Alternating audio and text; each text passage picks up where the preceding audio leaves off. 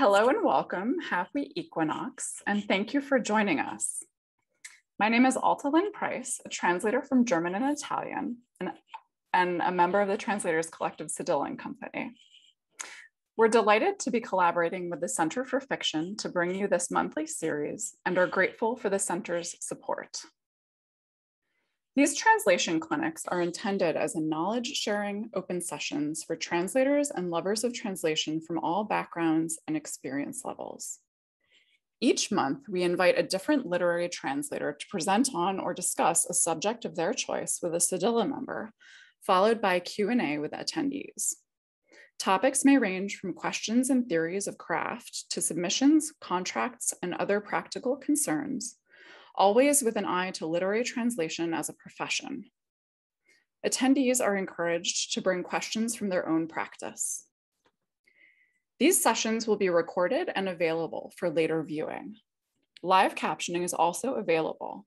You can click on the CC button on the bottom menu for various options. We invite you to turn your camera on if you like and settle in for the conversation, during which everyone except Chenxin and myself will be muted. Feel free to add comments and questions in the chat, which tonight will be moderated by Cedilla member Sean Gasper-By, a translator from Polish. For the second half of the session, we'll open the conversation. If you're comfortable speaking on screen, raise your hand either by clicking at the bottom of the participants list or by using the reactions button, and you'll be invited to unmute your microphone and ask the question yourself. Or if you prefer Sean to read your question, please send it privately to Cedilla in the chat. We'll try to get to all of them, but we apologize in advance if we run out of time. For those who are unable to attend our live events, we encourage you to email questions or comments before or after the sessions to translationclinics@centerforfiction.org. We hope to make these conversations ongoing to include viewers in as many time zones as possible. And now let's dive in. Today we have the good fortune to hear from Chenxin Jiang. Chenxin translates from Italian, German, and Chinese. Recent translations include Tears of Salt, A Doctor's Story by Pietro Bartolo and Lidia Tilotta, out from Norton, which was shortlisted for the 2019 Italian Prose and Translation Award. She has also been a recipient of the Words Without Borders American Academy of Poets Prize, as well as a Penn Heim Translation Grant. And also in 2019, she was a judge for the Lucin Strike Asian Translation Prize. She's a member of the Third Coast Translators Collective and a board member for the American Literary Translators Association. Chenxin and I will discuss how we craft the backstories, both of the books we work on as well as our own, over the course of our developing careers. We will unpack some of our shared linguistic baggage, such as working in multiple language pairs and different genres, and talk about how to handle the temptations certain types of translation offer. First, a brief public service announcement. The American Literary Translators Association is now accepting applications for the 2022 Emerging Translator Mentorship Program. This program is designed to establish and facilitate a close working relationship between an experienced translator and an emerging translator on a project selected by the emerging translator. We are posting a link to more information in the chat. And since we hopefully have a lot of emerging translators in attendance tonight, we hope this information is useful to you. So Chenxin, one thing I love about translation is discovering the stories behind the stories. These narratives can tell us a lot about a project or person and can also play a major role in pitching to publishers. Can you tell us about how you about your approach to crafting these backstories, both for your books and authors, as well as for yourself, and how it might have evolved over the course of your career? Yeah, absolutely. So just to start with, by the way, thanks so much to both you guys at Cedilla and to the Center for Fiction for organizing. And I know this sort of thing always takes like about, between like 3 and 30 times more work than it probably looks like from the outside. So thanks so much for creating this occasion for us to have a conversation. Yeah, so in terms of stories and backstories, I guess perhaps the first thing that I should say is that just from a sort of very practical point of view, obviously there's much more need to create a backstory for a piece of work that you're pitching to a publisher compared to a piece of work that a publisher is pitching to you, you know, or not pitching, but sort of offering to you to translate. If it's that way around, then you probably learn all about the backstory. And I have to admit that that is one of the things I rather like about sort of working in translation, is that this book has already had, you know, one arguably like, you know, one entire very full and ongoing life in some other language, sometimes in many languages before it gets to English. And then you just get to enjoy all these backstories before you even start translating. Sometimes you even sort of benefit from them. So I remember once I translated a book from Chinese that already had an Italian translation. The book is set in colonial Shanghai, so it involved lots of place names. And one of the things I did with the author, sort of close to the publication date, was just double check the place names with him and, you know, the place and people names with him and some other details and make sure that they were right. And he was like, oh, you know, you had so many fewer questions than the Italian translator. And I was like, aha, well, that's because I've been benefiting from the Italian translator's work this entire time, anytime I needed to look something up. So yeah, so that's always fun. But in kind of practical terms, sort of in terms of thinking like, you know, well, when it is up to me to craft the backstory of a translation or a work that I'm thinking about translating, how would I go about doing it? I think one of the things that, you know, often sort of is a good starting point is that often, particularly with, you know, books that you really wanted to translate, you started out as a reader first. And that reading experience always seems to be a really nice place to, you know, start because, because sort of you had a chance to experience this book and sort of find out what made it special, what makes it special, and what you hope to bring to an English language audience. And that's a really great place to start for a backstory.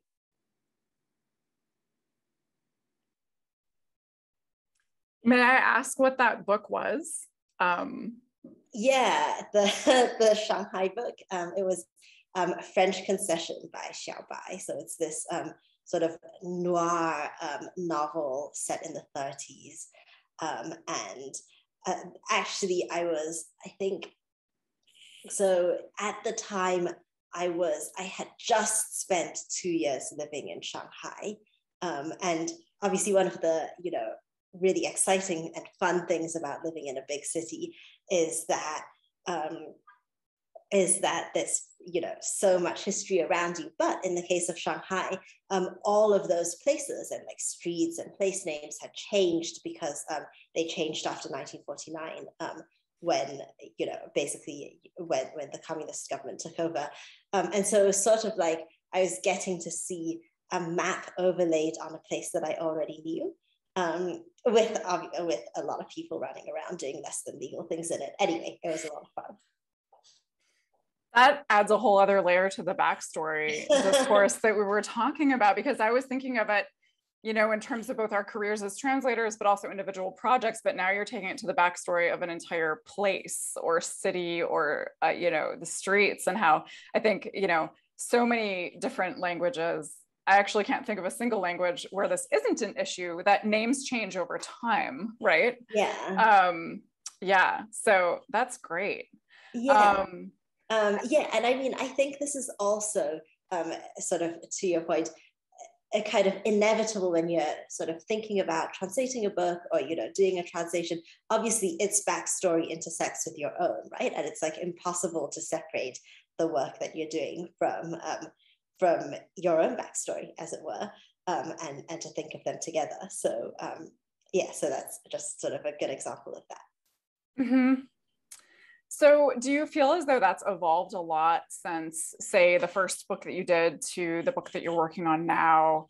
I know certainly speaking from my own experience, when you're just starting out, it's easy to feel like, oh, I don't have this massive bibliography to back me up. If I'm looking at a project or reaching out to potential editors or publishers.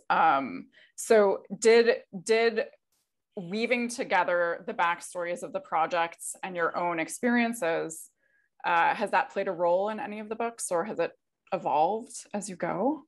Oh, yeah. So I'd say probably, I mean, I'm lucky in that I often seem to translate, I often translate books that I really, really care about, and books I sort of have a real connection to. And obviously, that, as you were saying, that connection you can often reasonably think of in sort of narrative terms. I think in terms of talking to publishers, I suppose I should really do that, but I always feel a little bit shy, like I'm always like, here's a link to some things. Here you go, you can take a look at it if you want. Or, here's a bio. I will it's nice that lots of pitching can be done over email, because I think if I had to do it out loud, I would die of embarrassment. I would be like, here's a bio, you can read it if you want. Goodbye. So I think it does help in terms of sort of crafting a backstory for yourself as a translator. And it is tricky to get started.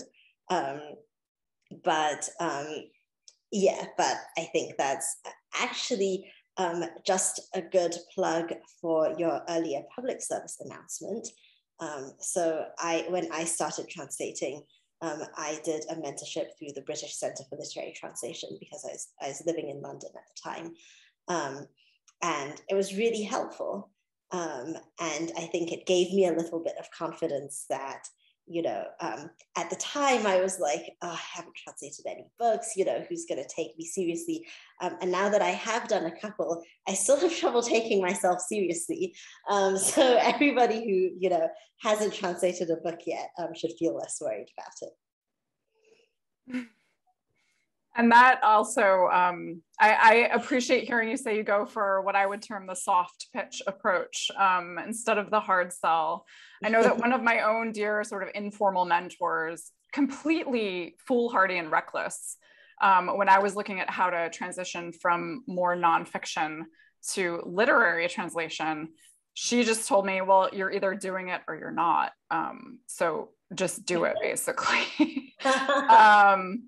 Not something I can say to everyone, but yeah, it sounds like you found support systems to get you where you are. You mentioned also the Italian translation helping you on a translation from Chinese into English, and this gets to the heart of we discussed that we both work from multiple languages. Two of our languages overlap, and you have a third on top of that. So, I'm not even sure. There are extremely few people with whom I have language overlap. So I was really excited to talk about this. Very few. And it's exciting. I've actually, they're not the most common. No. Not the most common combinations. So those they all come with baggage, right? I think there are various approaches to learning new languages, certainly working from them, but can you talk a little bit about, aside from using your knowledge of another language to help with another translation that you're working on, do you feel that there are differences? So certainly the working from different, to not get too into the weeds in terms of grammar and syntax, but maybe we should get a little bit into the weeds, how you balance that, and how, I frequently people ask me, well, how do you, what do you do German in the morning and Italian in the afternoon, the sort of nuts and bolts sort of thing. But I think given your range of experience, I'd love to hear how you approach it and how you feel as though that's influenced your approach to translation, and especially with things like the syntax of Chinese comes with different challenges than the syntax of, say, German or Italian for when you bring it into English. So any thoughts you have on that? Yeah, I'd love to hear your thoughts too. But I think one of the big differences for me in terms of translating, any European language, so German or Italian, versus translating Chinese, is that there's so many more. So first of all, there's so many more false friends in German or Italian. There are more words that look like they could be the right translation and then turn out to be wrong. Whereas, sometimes they look like the right translation and they turn out to make perfectly good sense, but there's that too. But that almost, that hardly ever happens in Chinese. And then similarly, I think it's often easy to think of a sort of sentence in English versus a sentence in German or something like that, oh, well, like sort of old linguistic gags about the verb coming at the end and stuff like that aside, it's certainly true that lots of, in many ways you can make an English sentence that is syntactically similar to at least some German or Italian sentences. There's always that there. And I think sometimes it's helpful, and sometimes it's absolutely necessary. Like sometimes, there's something that the author's getting across, using either, using the syntax of the sentence that it's actually possible and delightful to convey in English. And sometimes it's not, and it's sort of a little bit of a distraction. So I think that's definitely something that doesn't come with the territory as much in Chinese. And one of the things I enjoy about sort of translating from different languages is that, first of all, I think often, translators translate because it allows you to work between languages, and that's such a pleasure. And then if you have more than one language, then it's sort of slightly difficult to pass up the pleasure of working between more of those different languages that you enjoy. So there's that. But then certainly also these languages are sort of fairly different from each other. And that's kind of an extra enjoyable thing as well. I have to admit that that's probably, I suppose, why I ended up with them, because I grew up, speaking some Chinese, and then I did Italian in school. And then when I started university, I was like, well, and I'm not recommending this to anybody as a language learning technique, and I'm not even saying it's true, but at the time I thought to myself, well, what if I learn a language that's more similar to Italian and, or another Romance language, basically, and lose my Italian? I'd be really sad about that. Oh no, let me go and learn something different. Like, Russian seemed really difficult. So like German instead. And yeah, so in a way, I think I ended up with these languages precisely because they're sort of, in many ways, quite different from each other. Mm-hmm. It's interesting you mentioned that, because I was surprised at how many similarities I found between German and Italian that aren't, I think once you're in it, you know it, but coming from the North American perspective, it's like, oh, the Romance language and the Germanic, the very different, separated by the Alps. Whereas, the construction of past tense, concepts of formality, and of course all these things change over time as well, but I found it very interesting that there are more I found more similarities than I ever expected. And like I said, certainly not recommending it to anyone as a language learning heuristic of anything, since learning German, while I really enjoy and I'm glad to know German, I've certainly regretted many times not having French or Spanish for that matter. So so that's a whole. But there's only so much time, right? And the immersion that translation requires, I think. This is something that hasn't yet come up in our literary translation clinic series, but this you know, I feel as though when I'm speaking to someone who's not immersed as much as we are necessarily in the world of books or of translation, you know, that phenomenon that I feel is completely facilitated by YouTube of people having a cursory knowledge. It came up a little bit with Pete Buttigieg at the presidential campaign. I'm really not going to get us as off course as I sound like I am, but this idea that you can collect languages. And I guess, what is my question there for you? Because in having read your work, it was very clear to me. You mentioned caring deeply about the books that you translate, and also that nuance of what an editor or publisher brings to you versus what you bring to them.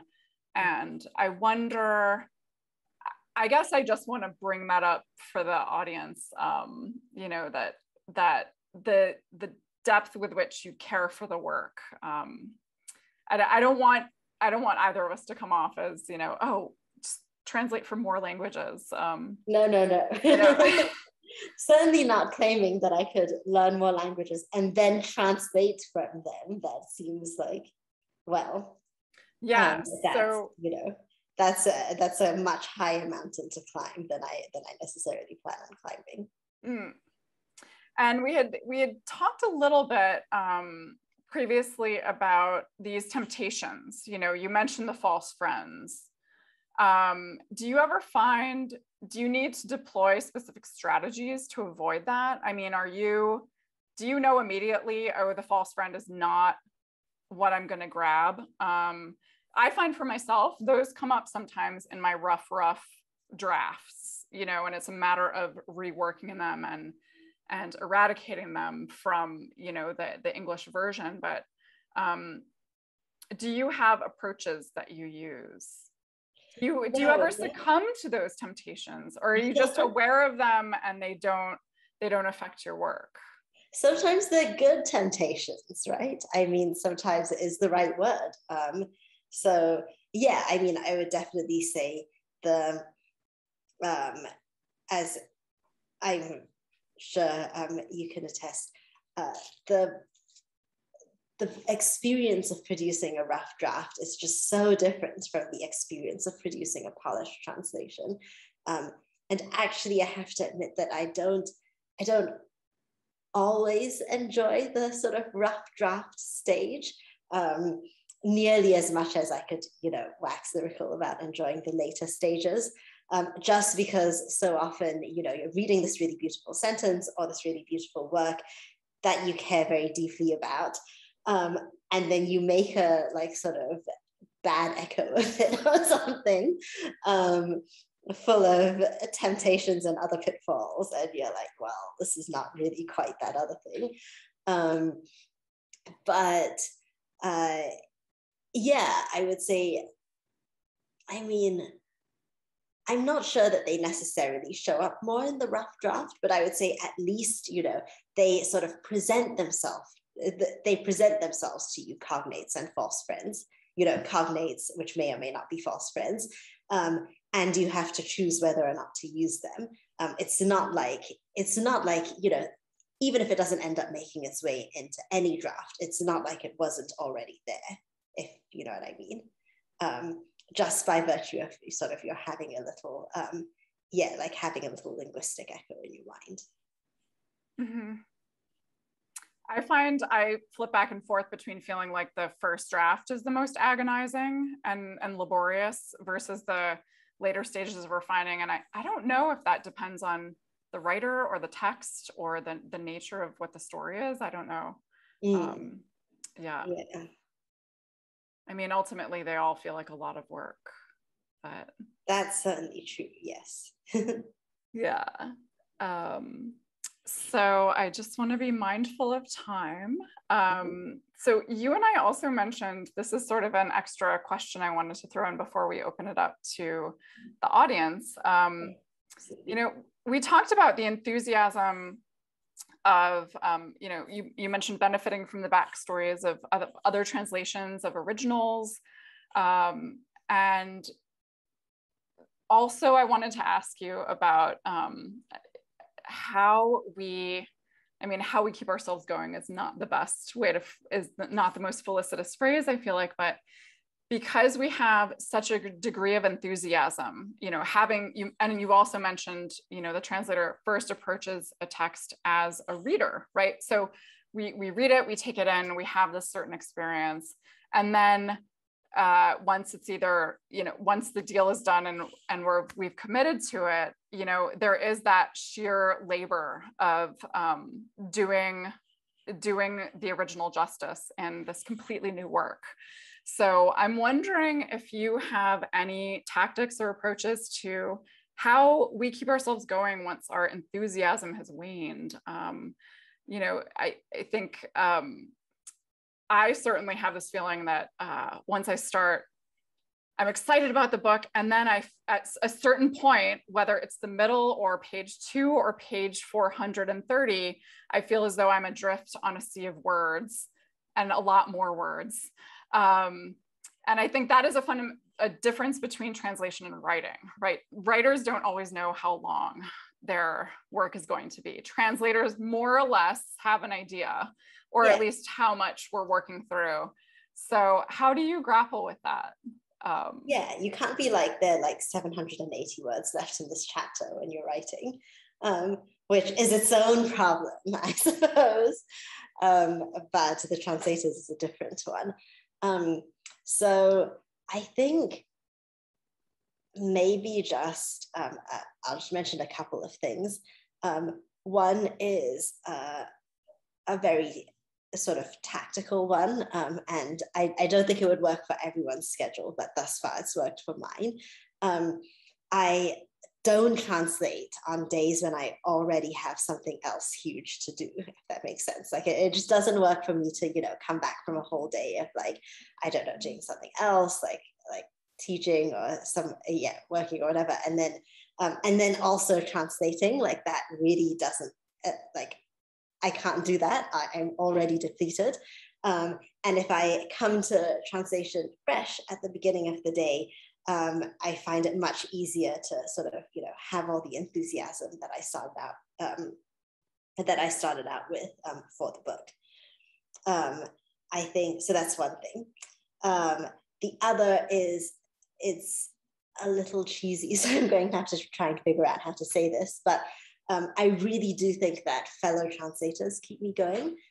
Translators are just such fun people and lovely to hang out with, and lovely to talk to about this thing we all do. And that's something I really enjoy, and it helps to keep me going. And then one other final thought is that so I think we earlier talked about, you know, sort of translating books that you really care about. And one of the things that surprised me, I think, when I started translating was that sometimes books are about like an issue that I really care about.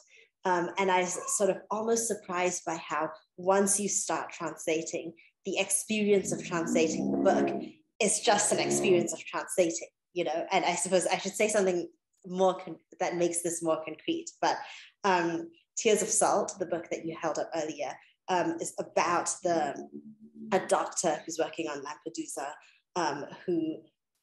and about the sort of Mediterranean refugee crisis. That's right. And the year that I started working on it, I was living in Berlin. It was one of those bad news cycle years for when for a variety of reasons we won't go into, I was sort of reading the news far too much for many different reasons, and just sort of thinking, you know, like, what can I do about this? And then when the UK publisher, Maclehose Press, approached me about doing this book, I was like, oh, that would be fantastic. I would get to, you know, work on this amazing story by someone doing work that I really respect. That's also about a cause that's very dear to my heart. And then I felt like that lasted about, you know, maybe like 2.5 minutes. into the process of translating before it felt like a normal translation where, you know, there are like 750 words left in the chapter and you still have to get through all of them. So a question came through in the chat. Right. We'll get to that question, but now that you mentioned the UK edition, I'm actually remembering also that you have just touched on the title of our event this evening about what's in a title. Yeah. And the backstories of, how did you get to, I mean, it was originally Lacrime di Sale, right? Yes, it was originally that. And the US version is Tears of Salt, but the UK version, which I don't have, so I can't show people the cover, what was that title and why was it different? That title was Lampedusa Gateway to Europe. I admittedly, in preparation for this, went back through old emails today, trying to figure out whether I had a definitive statement about why it was different. I gathered from sort of conversations that one of the reasons was just because it was such a topical book. You know, it's just such a topical book at the time. It was something that's in the news a lot. And the publishers or the editors really wanted to sort of make that clear and make it clear what the book was about to a UK audience, I think, in a way that was sort of much closer to home for them than potentially for an American audience. In the US, I think, you know, first of all, that was all less in the news and probably less pressingly relevant. I think actually it potentially almost makes it easier for US readers to connect with the book. Like, I think by the time it came out in the UK, I forget the exact timing, there had already been lots and lots and lots of coverage of this issue. Yeah, I mean, I think, you know, I think titles are fascinating things. I'm actually not very good at them.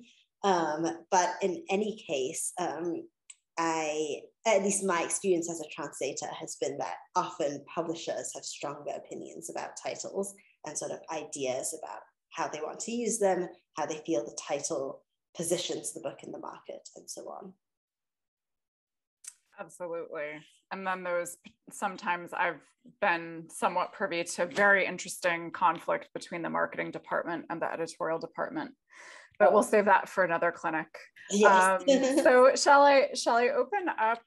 We do already have a question in the chat, but let me just bring in the rest of the audience. And now that we're moving into the question and answer period, we invite you to turn your camera on if you like. To repeat, if you're comfortable speaking on screen, raise your hand either by clicking at the bottom of the participants list or by using the reactions button, and you'll be invited to unmute your microphone and ask the question yourself. If you prefer for Sean to read your question for you, just send it privately to Cedilla in the chat. We'll try to get to all of them, but we apologize in advance if we run out of time. So our first question that's come in to the chat: is the story of how you discovered a book or an author sometimes easier to tell than the stories of yourself or of the book itself? Are there times when we shouldn't lean too heavily on that? Ooh, good question. I think possibly, you know, sort of the answer that comes most immediately to mind for me is, yes, it's easier to talk about that in conversation, but actually possibly more difficult to do in, you know, say for instance, like a professional context or a pitching context. I'm thinking about this recently because I did a couple of pitch sessions as part of the online Alta conference. Yeah, and I think it really is possibly easiest for, you know, for introducing a book to someone who's never come across it before, to just do the story of the book itself, and just say, you know, here's why I think it's fantastic, and the I discovered it this way angle is sometimes a little sort of at least in my experience, a little too indirect for the amount of time that one has, or the amount of space on a page or in an email. Yep. Allison, would you like to unmute yourself? Thank you. Thanks. This is fascinating to hear both of you talking about all of these experiences and ideas. And I guess sort of in a kind of coming off of the answer, Chenxin, that you just were giving,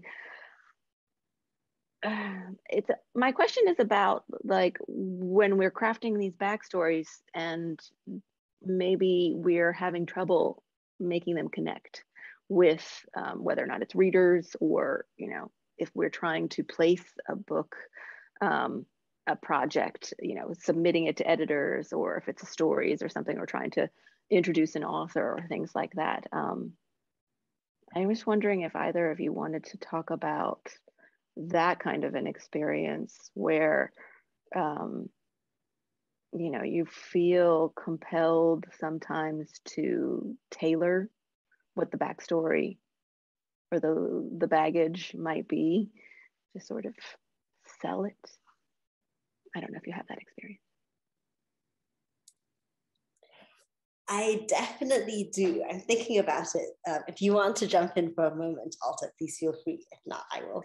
I can jump in very briefly. This happened to me last week. I had been in touch with an agent who was pitching a new novel by an author I adore. So I would love to work on this novel. And this agent sent me, oh, I've sent it to XYZ. And some of these people I was following up with, some I was not. And, you know, apparently an offer came in. So I sent a note, and I just found myself, because Chenxin, you mentioned feeling, I don't know if you said shy. I don't love pitching. It makes me incredibly uncomfortable. I feel as though, you know, it's a brilliant book. I have difficulty sometimes making the case for it, and to not even talk about why making the case that I would be the right person to work on the book. But I realized with this particular book, you know, there has never been, this is sort of this book that, I'm sorry, I can't talk about details because it's still in the works, but it is a new take on a classic major epic tale.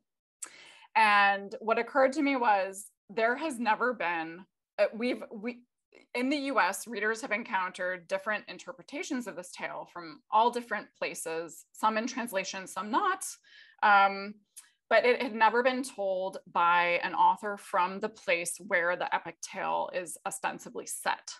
So I said, look, this would be to my knowledge, the first English language version of the story coming from an author from the actual place. I don't know if that's making sense. And I only mention it because the editor wrote back to me and said, that's a brilliant pitch. Now, whether they're going to acquire the rights to this book, I have no idea, but I had never, you know, as someone who is often, I'm very insecure about pitching. I just felt like, you know, one sentence, make the case, that's how I felt.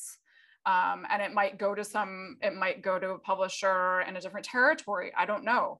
But that was gratifying to have sort of my instinctive, like, how, instead of boiling down all this other stuff, it's like looking at the story of the author and the story itself and interpret that for a North American audience. But yeah, Chenxin, what about you? Oh man, pitching is so hard. And I think one of the things that's difficult about it is that often if you're attracted to a book, or you really want to, you know, it's a brilliant project you really want to work on, possibly in your mind, it's something along the lines of, you know, this is a really great retelling of an epic tale.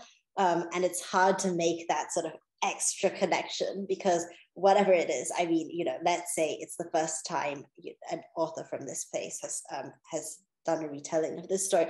That's not the reason per se why you love the book necessarily, but it might be a really great pitch. In fact, it might be the better pitch And I do think I sometimes sort of struggle to think of those things. I will say probably what ends up happening to me more is that I have found an author whose work I really enjoy. And then maybe I even, get in touch with them and just sort of make sure that it's okay to start translating, or it's sort of that's fine with them. And then I'm like already, like months and months later, I'm like slightly knee deep, have already done like a sample or something. And then I'll be like, oh yeah, now I better think about this. Like, how am I going to explain to anyone else why they should read this book, or why I should translate it for them, as the case may be. And I think the good thing about doing that is that obviously the process of translation is itself a process of discovery. So by doing that, you get to know the book better. But yeah, by then it's just sort of like, well, I'm like in over my head now, so I'd better convince somebody else that this is a good idea. Excellent. Alex, you have a question. Hello. Hi. Thank you so much, Chenxin. Thank you, Alta. You brought up so many different juicy subjects. Hard to pick one to focus on, but this idea of backstory, I was thinking about something I've been experiencing lately, which is that the time it takes between when a book comes out and when I or an agent actually start sending it to editors, never mind when I might start translating the book, and never mind when the book is going to be published, right? We're talking about usually a significant lag time. And so I'm wondering if either of you have a story, positive, negative, good, bad, indifferent, or thoughts about how to deal with that. Because a book, I realize I'm translating over the past, like say, 2 years or so, 3 different books from Czech that were all published in 2017. And I've noticed a particular issue that's come up in all 3 of them, which has to do with things that were happening in the 5 years before that in the Czech Republic and in, let's say, that part of Europe and in Europe, which is no longer happening. And so I feel like there are things that I might have to explain in a way that would be possibly even awkward or uncomfortable because they're not happening now. But I wouldn't have had to explain those things at the time. Do you know what I mean? Is this making any sense? So any thoughts on that or experiences you can share? Thank you. Yeah, no, that makes a lot of sense. And I think it, on the pitching question, obviously, it sort of timeliness impacts the pitch and the publishing process as well, right? So sometimes, as with a book like Tears of Salt, for instance, a publisher might think, well, this is a really important subject now, but like, I don't know, like 2 years from now, who's going to want to read about X, right? Like whatever X may be. I think in terms of, I'm struggling to think of a sort of like timeliness issue I faced before that involved sort of having to explain more context to the reader. But perhaps Alta has an example of that, or I can do some more thinking while she talks. The first thing that comes to mind is a book I'm translating right now that came out in German in March, and it includes tweets. And some of the tweets are made up and some are from actual individuals who contributed to the book through tweets. Now, as a reader, to me, the context and some of the things that are happening in the book make it very clear. But I think, and again, I'm not done with the process, so I will probably have a different answer for you when I am. But the author actually addressed some of those things head on in her afterword. She said, okay, this, you know, this happened. My story is partially modeled on this real life event. This other character is based on this other person. So she unpacked some of it, which was helpful for me as a reader, just in terms of confirming my suspicions as I read it. And it helps me in the sense that, oh, I don't feel like I have to unpack that in my translation. And Alex, actually, I'm not clear on your question. Like, do you feel like you have to unpack that in the pitch or in the work itself? I was actually talking about the pitch rather than in the work. Yeah. It's also an interesting question about the work. Yeah, but I think it's almost trickier in the pitch because in the work itself, well, I mean, there's lots of, the work is the work, right? There are lots of different strategies you could potentially use to help orient the reader, whereas the pitch is like, it's compressed. There's a very definite, it's like, yeah, going somewhere with a really definite purpose in mind. And maybe a little bit less freedom on that front.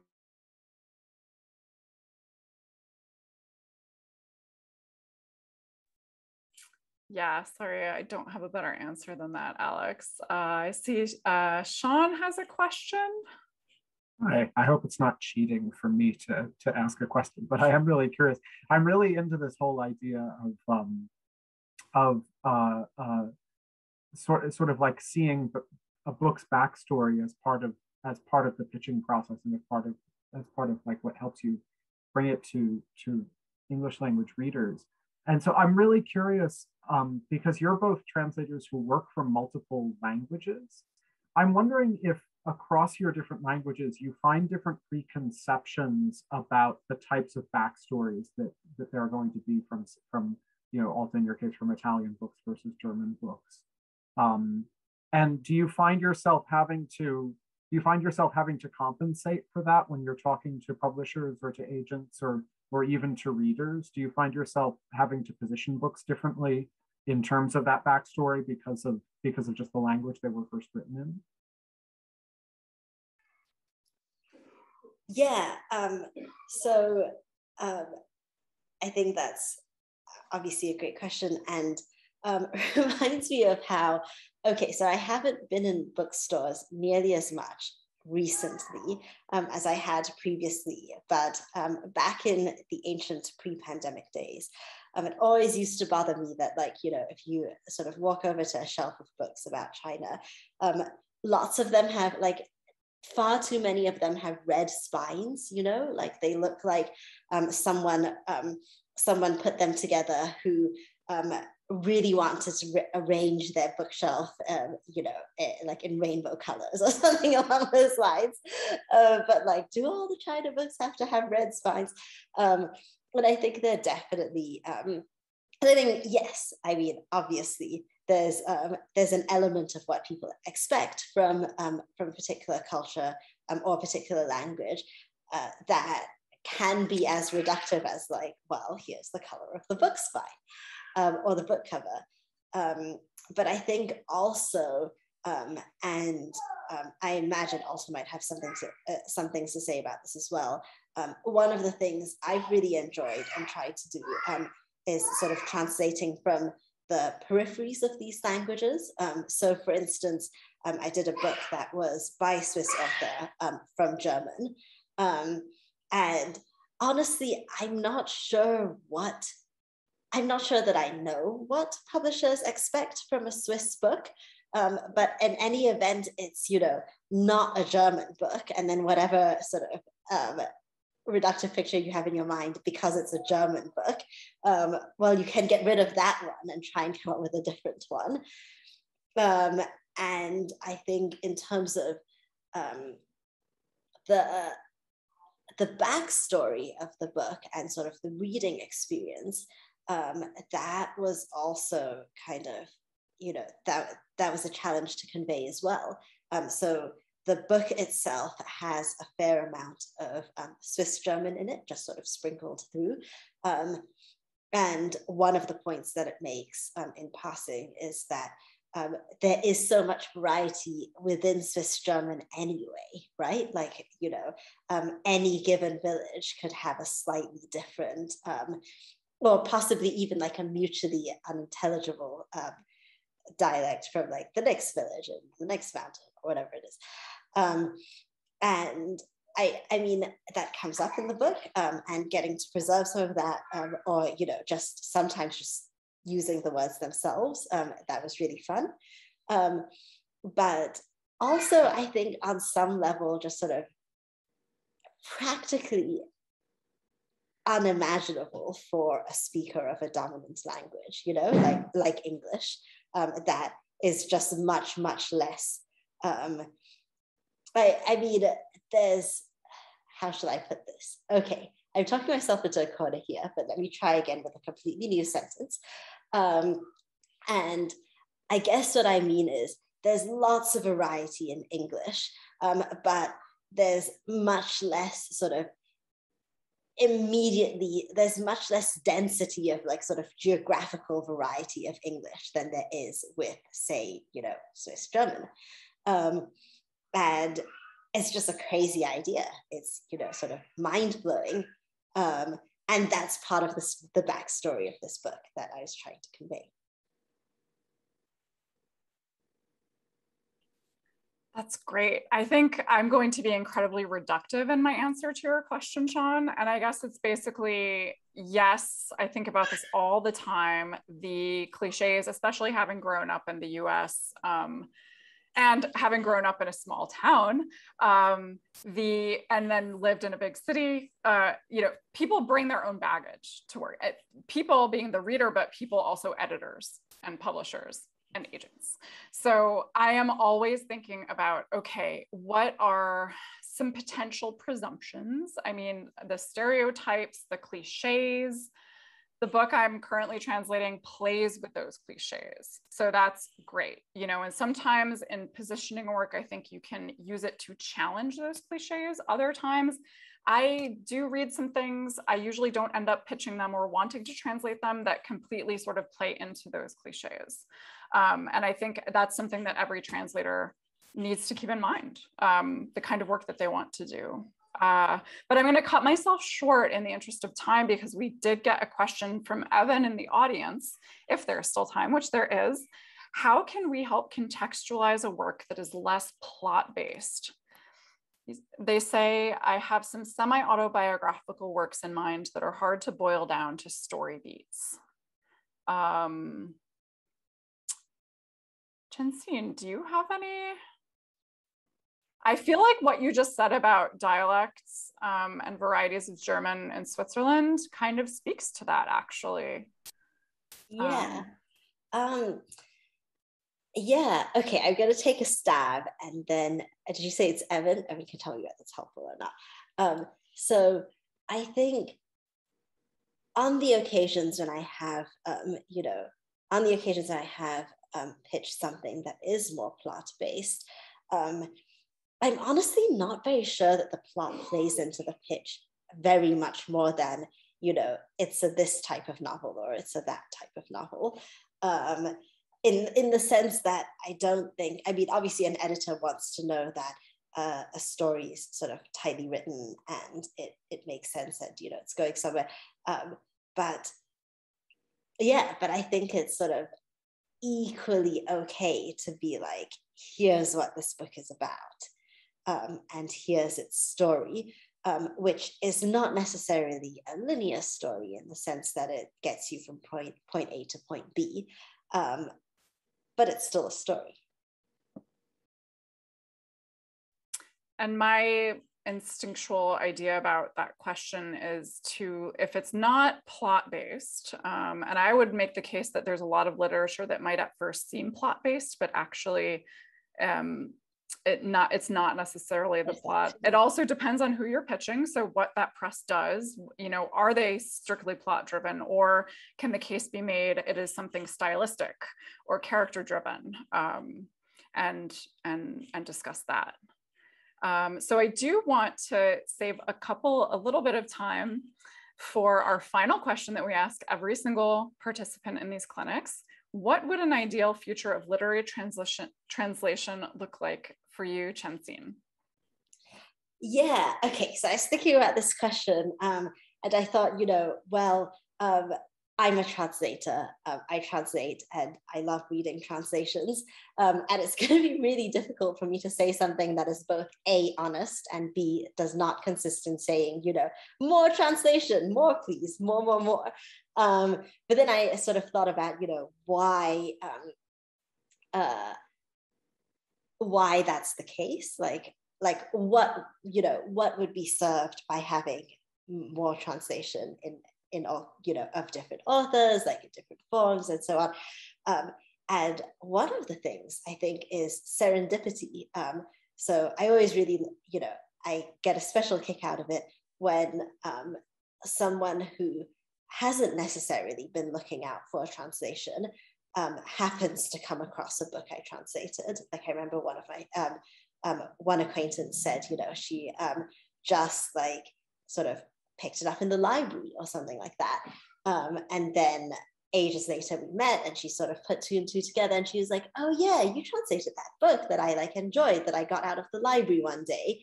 And obviously, if translations are like some minuscule single-digit percentage of all of the books that are translated, that's just less likely to happen than if translations, than if you're more likely to pick a translation off the shelf. Yeah, and I think that's, speaking of backstories, just one of the most wonderful ways of finding books is not like, oh, I had to read it for this reason or this other reason, but I came across this book and it was really great. And it was honestly a little bit greater than I thought it was going to be necessarily, or than I expected. And yeah, so a future with more of that happening in translation would be really amazing. Thank you so much. Unfortunately, that's all we have time for today. Thank you all so much for joining us. And thank you again to the Center for Fiction for hosting these clinics. And thank you again, Chenxin, for joining us tonight. Translation clinics take place generally, with the exception of tonight, which as you all know is Wednesday. Generally they're on the third Thursday of every month. Please sign up to be notified of upcoming events. Please keep your eye on the Center for Fiction's website for more info about the upcoming clinics. The registration link is in the chat and on the Center for Fiction's website. We look forward to seeing you again. Please stay safe.